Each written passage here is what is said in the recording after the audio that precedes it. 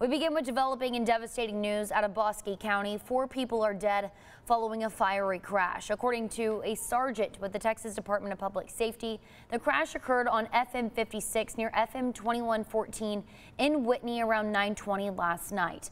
Officials say an SUV with 4 passengers was going south when they attempted to pass another vehicle in a no passing zone while it was raining. The SUV lost control, left the roadway, and crashed into a tree, becoming fully engulfed. All 4 passengers were pronounced dead at the scene.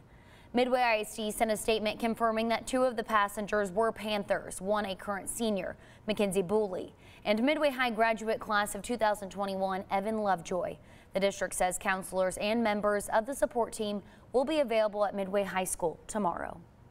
Connolly ISD also confirms with 6 News one of the passengers in the vehicle was Connolly High School freshman Lexi Olvera.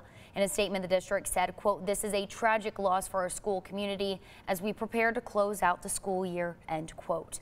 Connolly ISD will also provide additional counseling at school this week. The 4th passenger has yet to be identified to 6 News. For more information about the crash as well as GoFundMe links, visit our website, kcntv.com.